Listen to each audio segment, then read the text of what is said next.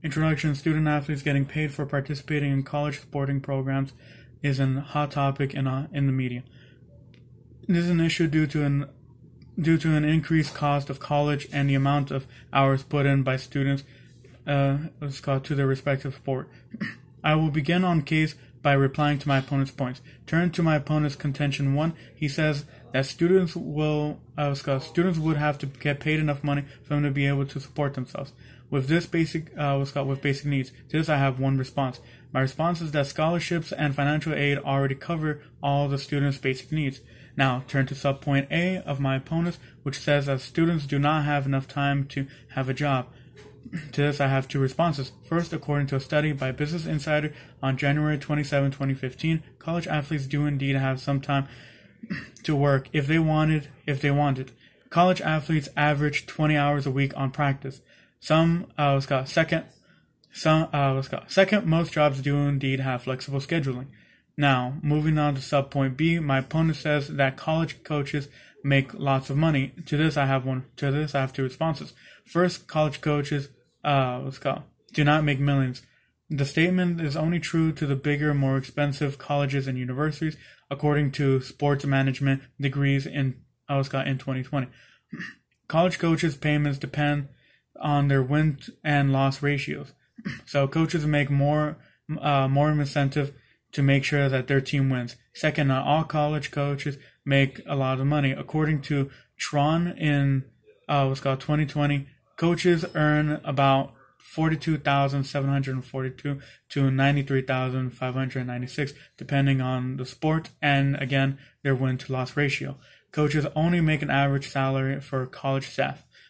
Now, to my opponent's contention 2, amateurism is not an answer for not an answer. The NCAA says student athletes should not be motivated by finance and their sports, but by their college benefits. To this, I have one response. College is not a stepping stone into business, sports, but to further education. Now, by paying athletes, you're giving motivation for them to take advantage of your sports program instead of focusing on their education. Now to my opponent's subpoint B. NCAA gets away with the students getting paid because they want the revenue. To this, I have one response. According to CNBC on October 28, 2019, the NCAA will allow athletes to profit from their names, image, and likeness, meaning they can get paid for their accomplishments supporting them from the companies supporting them.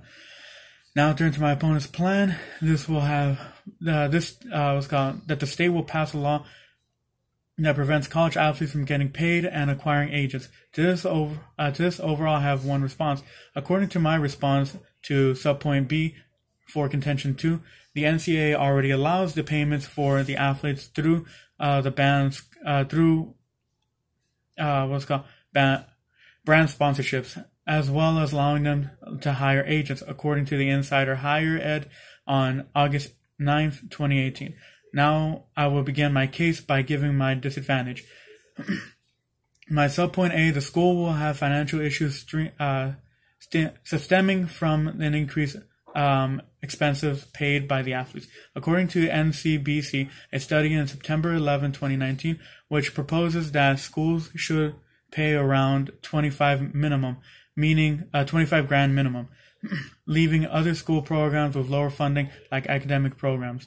2. By paying athletes, it is implied that nothing is worth more than the sports which they are playing, meaning any other activities like performing arts and other arts are not as important as athletes unless funded equally. My subpoint 2, by paying athletes, by paying students athletes, you are increasing expression to their expenses to the school and potentially harming other programs. My subpoint 3, students athletes may not have as well-rounded education. Academies programs may lose funding and lower the value of education. 3, fees will increase other students, meaning potential increase in enrollment. And 4, professors getting paid less, leaving some professors to go for more profitable values.